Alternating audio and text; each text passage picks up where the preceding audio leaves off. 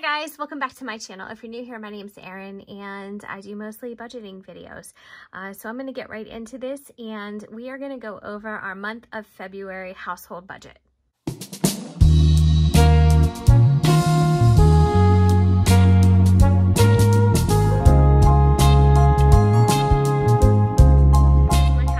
I haven't transferred anything out of here yet. I was contemplating on using my big happy planner instead of this smaller size, just so I had some extra room to write in. But for now, my printables are set up for the Happy Planner Classic, so we'll stick with that. All right, so here's what one of my printables look like for a monthly budget. All my printables are different because I budget differently at different times of the month and year. So the monthly budget is something that will just take into consideration all of our paydays, and my husband and I usually both have income coming in, but right now I'm just going to focus on my own, and I'm going to focus on the amount of bills that we have due. And so instead of seeing 4 or 5 paydays or Fridays during the month, you're going to see 2. And until I think October, I don't have a third pay again. I had a third pay because I get paid bi-weekly. I had a third pay in January, but that won't happen again until October. That just happens twice a year, every year. And so we are going to get into things very quickly by marking off the dates that we don't have income coming in. Now, let me preface this by saying that my husband is currently laid off and his income, his unemployment is sporadic. He should be going back to work within the next 6 to 8 weeks. This is something I've talked about consistently in all of my videos. And I just wanted to let you guys know that once he is back working on a regular basis, I will then incorporate all of his income back into our working budget. But until now, I just thought it would be good to show you what is consistent and what is secure as far as what's coming in. So I'm just going to put a line through week 1 because I do not get paid until I believe the 14th of February. I think I do have a calendar here. Let me double check my dates because that's important. No, not the 14th. Yeah, the 14th. I get paid the 14th and the 28th. All right, so week 2 will be February 14th. And it is an absolute coincidence that my pen matches the background of this printable. Week 3, I'm going to put a line through, and then week 4 is going to be February 28th. And it is a leap year, so we do have 29 days this month. It doesn't really affect anything as far as our budget, but just something interesting to note. So this is going to be February. I should have done this first. February 2020. Right now, I'm just going to put 2 in parentheses for number of paydays. And if my husband happens to get paid unemployment on any of those during any of those weeks, I will go back and I will addend this to include that total, just so it is an accurate picture of what the month of February in 2020 looked like for us. I like to keep that just for archiving purposes. So my income is $15.17, and then the second payday it'll be $15.14. So this is and change. It's like $15.17. I don't know. Let's say 38. You know what I mean? But for whatever reason, my income differs by $3 usually. So if I get paid $15.17 on one payday, it's pretty likely that my next paycheck will be $15.14. And I don't know, I guess it's just how taxes and deductions work, but that is my consistent income. And so expenses, I'm going to put down $1,500. Now, why am I doing it like this? Well, because usually our expenses during the month are divvied up amongst paydays according to the date they're due. So if week 1, for instance, we had a typical paycheck for my husband coming in, I would take out of this everything that is due between, let's say, the 1st and the 7th. And so I would pay all of those bills. Well, actually, anything between the 1st and the 13th because I don't get paid again until the 14th. And so since I don't have that coming in, I'm just divvying this up.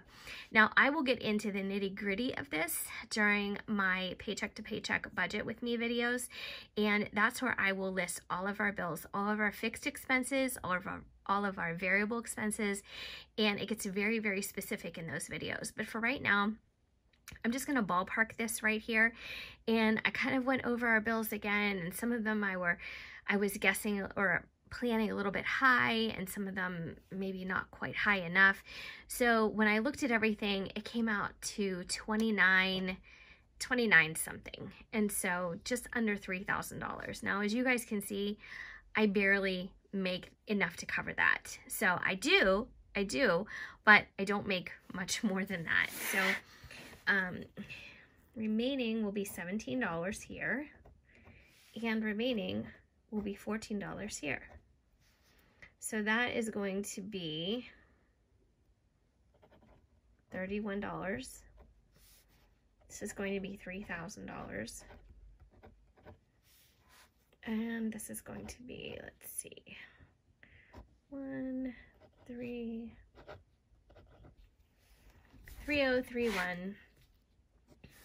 Expenses $3,000, remaining $31. Now let me say again, this is based on if he doesn't get paid at all for the month of February. So I don't know what's going to happen, or sometimes when he has to refile for his benefits, it usually takes a few weeks. And at one point, it took 7 weeks for him to get a check. So I just wanted to mark it down like this because I don't want to bank on anything that might not show. So you're probably wondering to yourself, what does this actually include? So this will include our fixed expenses. So our car leases, our mortgage, all of our utility bills, our debt, student loan, cable bill, everything is in there. What's not in there, and what I would probably get into more detail about every week, is our variable expenses. So in this amount, we don't have food, gas, dog food, we don't have any miscellaneous money, we don't have anything like that. And so what you're seeing is basically to cover the basic expenses, basic needs. Well, it's not even basic needs because we don't even have food coming out of this. So it's okay. You're probably also wondering, well, what do you do to cover the rest of those things? So basically all we'll do is pull from our savings account. And if you saw my paycheck to paycheck video from last Friday, you know that we got paid a lot extra. He got paid out the remainder of his unused vacation.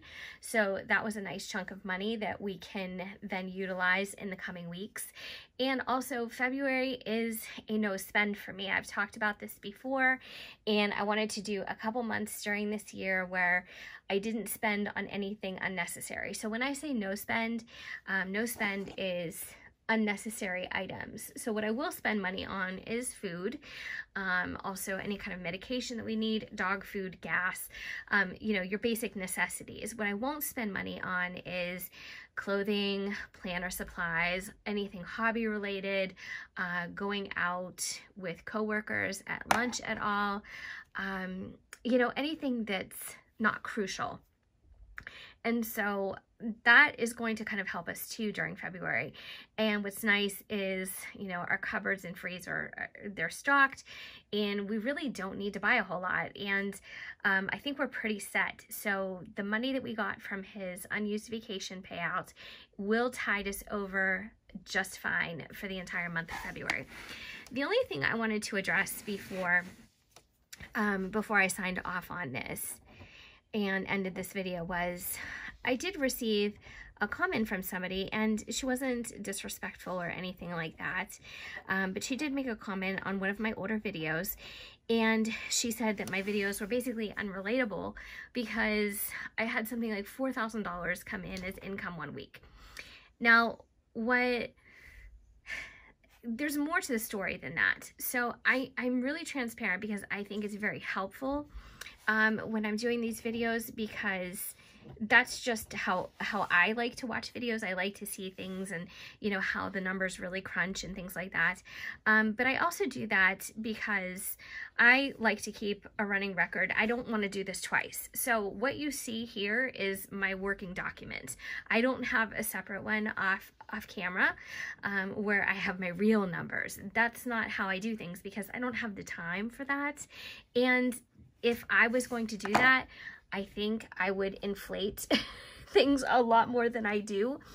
I think that if you've been watching my videos and my channel for a while, you've seen us, you know, go through some struggles over the past 4 to 6 months, and it hasn't been easy. And you've seen us when we have had no income coming in different weeks, and you have seen me take a complete hiatus from this channel because I didn't really know what to do. And so when I got a comment like that and somebody saying, you know, my video is basically unrelatable because we have all this money coming in, that extra money that I had coming in on that particular video was for a promotion that I got. And the extra couple $1,000s that I had come in that month was from a year's worth of back pay. So my hourly wage basically went up, and I worked a year at that job without getting that increase. So when my job was finally secured and solidified and signed off on, they gave me that extra few pennies, dollar, whatever it was per hour, all in one check. So there are a lot of people here on YouTube that make a whole heck of a lot more money than my household does. There are a lot of people who make less. And I think that that's what these videos are all about. I think when you're watching somebody, you're watching them for their particular experience. You're also watching them to see how they set up their budget and how they make it work. And maybe there's a few tips in there that can be helpful for you. But these videos, I don't think anyone who does budgeting videos goes into them with the intention of, you know, saying, look how much money I make, and, you know, if you can't keep up, don't watch my videos. That's not what that's about at all. And that comment was hurtful to me because we've been going through a really rough spot for many, many months now, and it hasn't been easy, and it's been a true struggle. It's been a lot of stress, physically, mentally, everything. We are at the point where, you know, my husband is most likely going to be living in a different state than I am, just to hold his job. So this is not easy by any means. And, you know, just to say, you know, anybody who's watching videos like this, just, I don't know, if it's not for you, then go ahead and move on, but don't make judgments based on one video that you see and one paycheck that you see, because I don't really think that that's fair. So that's my rant, if you can even call it that. That was just me kind of venting because I felt like that comment was hurtful, and I feel like one video is not an accurate picture, a totality of somebody's life. So yeah, that's all I wanted to say, and you know, just trying to keep it real here. So thanks so much for watching. I will, of course, be updating this as the month goes along. The only other thing I wanted to show you guys, I'm pretty excited about this, is my variable expenses monthly audit printable. And I probably will end up putting this, if I didn't already, on my Etsy shop. I can't even remember because I created this last week. Oh, by the way, I finally painted my nails. My no polish January is over. But this is something that's really going to be helpful for me. And as you can see at the top, it says variable expenses monthly audit. So you can put the month there and the year, and you have 3 columns, one for purchase and or location. So maybe you want to put down gas, or maybe you want to put down, you know, gas at BP, wherever your gas station is. The category. So those are also up to you to create your categories before you start any type of audit like this. And the amount. So maybe you want to put BP gas station, category would be gas, and the amount is $35. And so just to keep a running total. And then at the bottom here, I thought what was really cool about this is that you can have a space to write the category you spent most from and what that category total ended up being, but then also the total amount spent for the month and total number of purchases. So I'll go over this in another video just so I can get into it in a little bit more in depth, but I'm going to be using this. It's not going to be too crazy to look at for February because I am trying to do unnecessary purchase, no spend. But I do want to get into the practice of this because I did not do this in January. Now, could I go back and back audit the month of January and go through my receipts? Absolutely. So if this is something that you think would be helpful for you, and you're somebody who likes to start things and have like a whole year's worth of completion or something like that, because I'm like that, you could definitely go back and do some of that back auditing. But anyway, thank you so much guys for watching. I really appreciate it. I hope everybody's doing well. And if you haven't already subscribed, I would love if you stuck around and did so. And hopefully I'll see you in my next video. Take care.